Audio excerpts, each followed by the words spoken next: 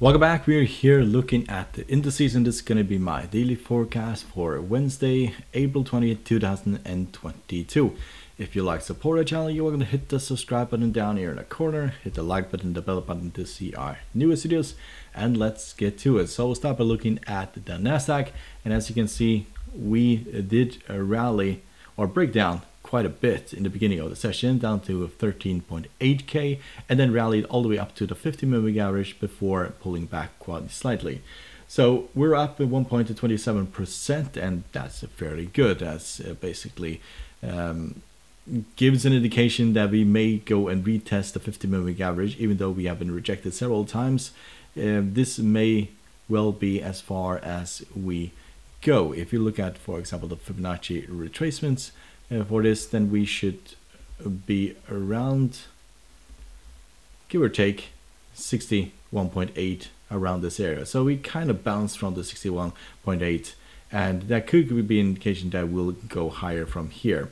If that is the case, and then we could also expect this to be a flat, a head and shoulder pattern that we've been talking about. Shoulder, head, shoulder, and that basically means that if we break, then we'll just see something similar to this. But we need to get past this. So that is basically this top here, and the 200 moving average we basically have to break above. So earnings have been mixed. Netflix just put out their earnings and they are absolutely horrible. Pre-market for Netflix is minus 23%, mainly due to the fact that they lost the 200,000 subscriber and are expected to lose additional 2 million subscribers in the coming year. And that is absolutely horrible. And if earnings for these major tech companies is going to be that bad, then this scenario here will most likely not hold. It's more likely that we will see a massive drop down to the downside. If we do, and then we need to take out roughly 12.8k, which is the low here, and after that we'll basically make another lower low. So we made one here, wait one here, and then we'll probably have another one there, and we'll drop down here. If you look at technical indicators, we can see the MACD is still bearish, but it looks like it is about to round off and do something similar to that. If we get rejected here, then we'll drop even further, and we'll see this scenario play out. We may also bounce from this bottom here. That is also possible. If you look at the stochastic, we can see that it has crossed the signal line and is entering above negative territory. That is a bullish sign. And then we also have the RSI, which is at this point bullish. So let's look at the S&P 500. So a very similar setup here, but this is even more bullish. So we broke below the 50 moving average down to 4,378. Rallied all the way up towards the 4,471, and then settled at, give or take, 4,447. So this is above the 50 moving average. It has also bounced from the 50 Fibonacci retracement and is also looking like a head and shoulder pattern. So here we basically need to break above these tops, break above the 200 moving average yet again, and then we will go significantly higher. If we break below this candlestick here, then we may drop back towards the low, and the question is whether or not we will stay within this range, or we break this support and go significantly lower. So similar to the Nasdaq, we will make another low and continue with basically this this downtrend. So that is kind of what we're looking at: a rally, a break below support, or probably a bounce from support. That is also possible.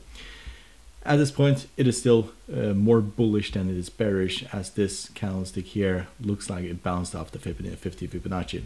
If you look at technical indicators, we can see that MACD is still bearish in bullish territory and kind of rounding off. So we may see something similar to this if it goes if it rallies, and if not, it will continue going down.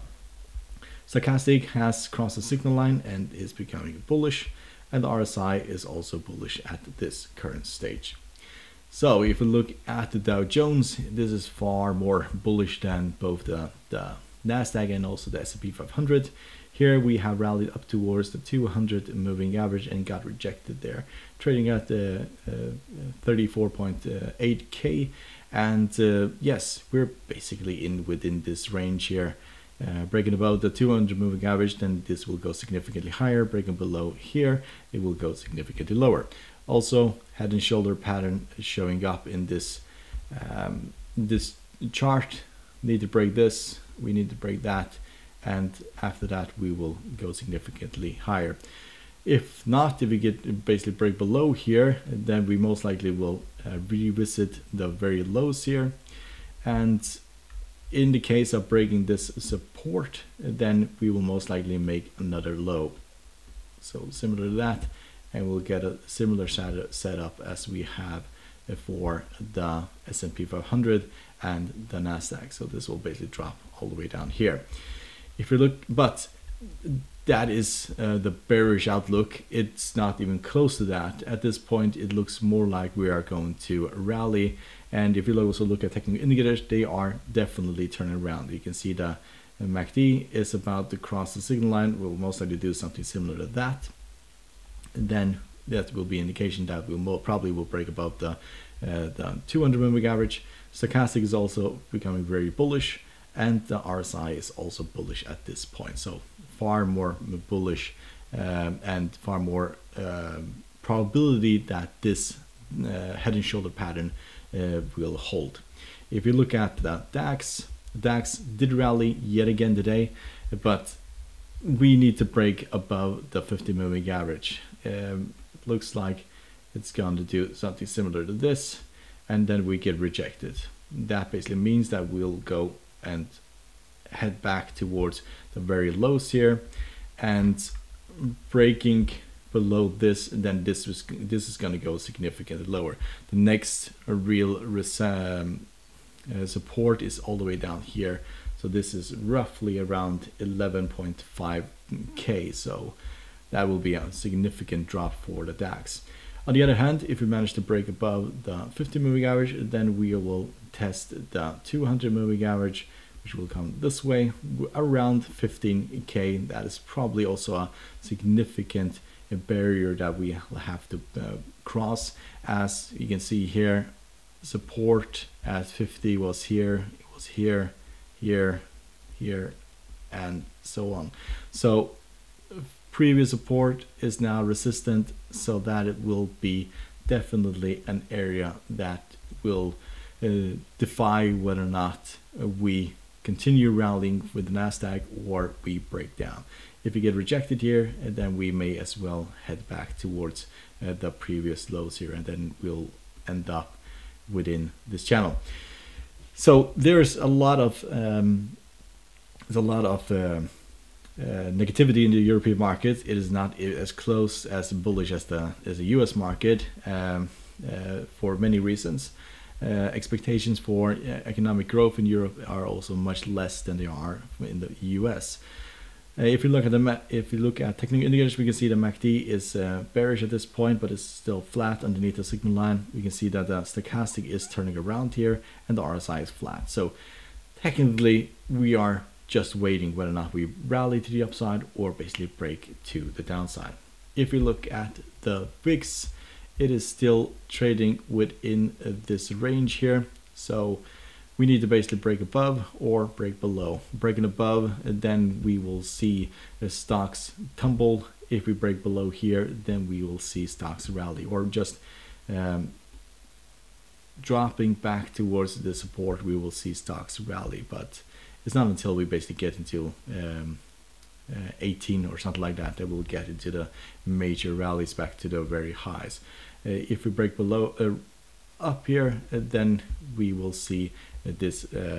We will see tech stocks especially, and the indices drop significantly.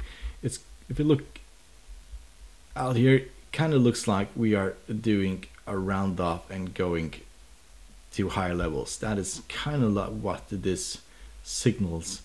And due to the fact that there's so much uncertainty in the world economy, I wouldn't be surprised if we saw much more volatility going forward when considering inflation, interest rates, quantitative easing, and also the war in Eastern Europe. If you look at technical indicators for the VIX, we can see the MACD is bullish in bearish territory. Stochastic is turning around, becoming bearish, and the RSI is bearish. So this is particularly mixed at this point. If you look at the 10-year, it has rallied all the way up towards the 2.940, and we basically haven't been to this level since we have to go all the way back to 2018 to see these levels. This has gone parabolical, and at this current stage we are expecting a major pullback towards the 220 moving average, which will most likely go this way, and then we'll rally. If we break below here, then we have the 50 down here, and then we could rally from there, and breaking below that, then we have the 200, which will go this way, and then we'll probably rally from there. Expectation for this to drop below that is very low. Most likely we'll bounce from the 20 exponential or the 50, as this is significantly overstretched at this point. MACD is still bullish, stochastic is still bullish, but the RSI is significantly overbought, and therefore expectations of a fall are quite high at this point. So hope you find it helpful. You will support our channel by subscribing, hit the like button and the bell button to see our newest videos, and good luck and thank you very much.